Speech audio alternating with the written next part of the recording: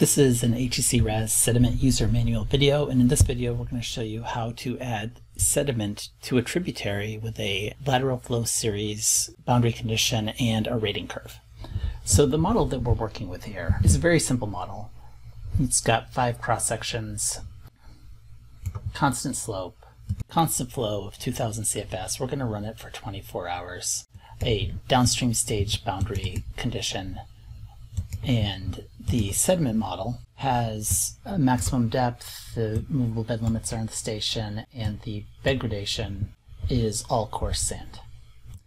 We are bringing in an equilibrium load boundary condition upstream, not because you should use equilibrium load. You should use this with extreme caution. We do not recommend it, but it will help us visualize the result because it will result in a stable bed. So I'm going to run this model without the tributary. And if we look at it, we can look at the flow. This is the generalized plotter in RAS, and each of the quasi and steady flows is actually a steady flow profile in RAS, so you can go look at it, and we can look at the flow. You can see the flow is constant throughout, it's 2000 CFS.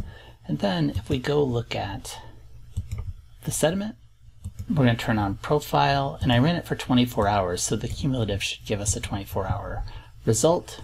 And if we look at invert change, there is very little invert change. There's very little bed change. It's an equilibrium models, so it should just be moving through. I mean, there's a little bit of rounding error at the boundary condition, but there's no invert change. And if you look at the cumulative mass bed change, it's trivial for this run. Okay, so what we're going to do next is we're going to add a lateral flow to our quasi unsteady flow boundary condition. Let's save it as, and call it trib. And then we're going to add a boundary condition location. It'll ask us, hey, where do you want this trib? Let's put it right in the middle. And so we're going to come in here, and you'll see this isn't an upstream boundary condition, so we can't just put in a flow series. It's not a downstream boundary condition, but we could put in a lateral flow, a uniform lateral, and an internal stage. We'll talk about those other ones another time. But let's define a lateral flow. And we'll just 24 hours, 1 hour computation increment. And let's just bring in 10%, a 200 flow, and we can double that just to have coverage. Okay, file save.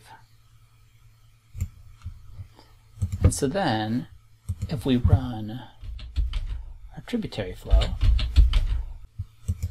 in the model,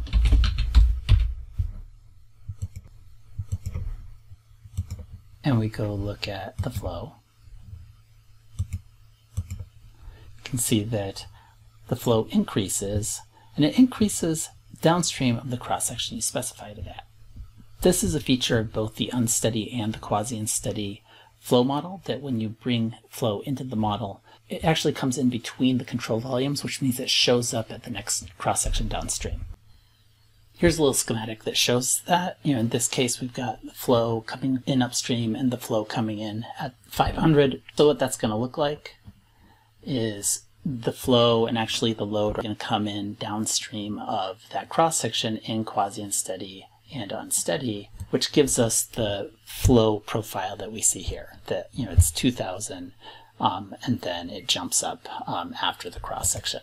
And this is kind of an important point because steady flow actually does the opposite, and previous versions of quasi-unsteady actually did the opposite, where if you define the flow at a cross-section, the flow comes in upstream of the cross-section, so it shows up at that cross-section. But that's not how the sediment model works. The sediment model works with unsteady and quasi-unsteady, so the flow will come in downstream of the cross-section and show up at the next one. So if you want to bring in a tributary, you should bring in the tributary to the cross-section upstream of where the tributary actually comes into the system. So back to our model, if we go look at our sediment output, and we look at the cumulative mass bed change in profile at the final cross-section, what you'll see here now is that actually there's non-trivial erosion at that cross-section downstream of where we brought the flow in, Because we've brought the flow in without bringing any sediment. So we've increased the capacity over this equilibrium state, but we haven't given it any sediment to fulfill that capacity, and so it erodes downstream of a tributary. This is actually something that happens in the real world and something that happens numerically. It's a common numerical artifact.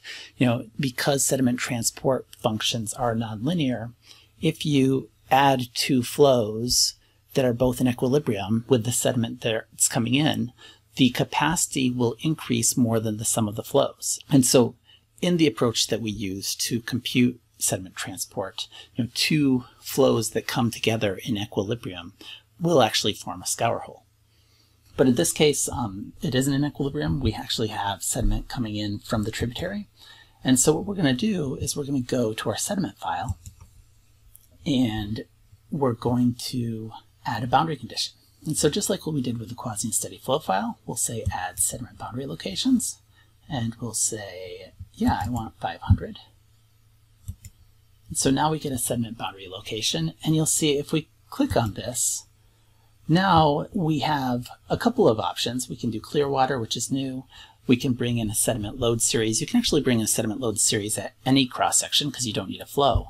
But you can only bring rating curves in at cross-sections where you have flows, because you need a flow for the rating curve. If we were to say go in and add a sediment boundary location at 250, and then click on that, you'll see the rating curve disappears because you can't add a rating curve to a cross-section that doesn't have a flow. All right, let's delete that. And so when we come here, we'll add our rating curve. I have a contrived rating curve here, and this whole example is contrived incidentally and should not be used for project or research purposes. And we're going to just keep it all 100% coarse sand. And you can see for the flow of 200 coming in, we've got a load of 200 tons per day coming in. Say OK. All right, file save.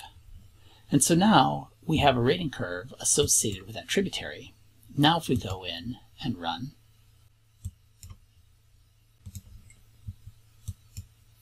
we can go look at our sediment output. And what's happened to the mass bed change, the cumulative mass bed change, which is the total amount of mass that is either added to or removed from the control volume in time. And you can see that actually we've got the opposite effect. You can see that we're in equilibrium right up into the point where we define the tributary, and then the tributary flow and load come into the model downstream of the cross-section. And so we actually have more sediment than the capacity can fulfill. And so we end up depositing downstream of the tributary, and most of it deposits there. So by the time we get to the downstream cross-section, it's equilibrated. And so if we look at the flux, we can look at, say, the sediment concentration, and you can see that the concentration hovers around 40 until you get to the tributary. The tributary comes in between the cross sections and jumps up to the mid-50s, and then it deposits some sediments, so it drops a little bit. And if we actually look at the, that's the concentration, we actually look at the sediment flux, which here we're looking at the cumulative mass to leave the control volume over the whole simulation, which is 1 day of flux in our simulation. And so I don't really love this color, so let me go change that color. Let's get a darker color, and I'll make it thicker. And what you can see is that we've got this equilibrium load coming in that just gets transferred downstream because it's an equilibrium slope. It's at the same slope, and it's a uniform flow condition.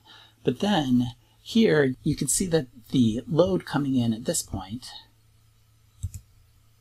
is 218.37 tons over the course of the whole simulation. And if you look at what's the load here, it's 330 tons.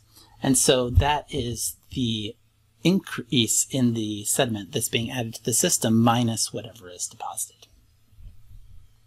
All right, so that is how you add a tributary with a sediment load to an HEC-RAS sediment model with a lateral flow boundary condition and a rating curve. Of course, there are other ways to do it. You can do it with a junction and actually bring the sediment in. If you can avoid that, you probably want to, because of some of the issues with the nonlinearity of the combination of flows and loads I was talking about earlier. Junctions can be a little unstable. So if you can bring in a tributary flow and load with a lateral series, that's preferable. But of course, you can just build a dendritic system in 1D RAS as well. My name is Stanford Gibson. I'm the Sediment Transport Specialist at HEC.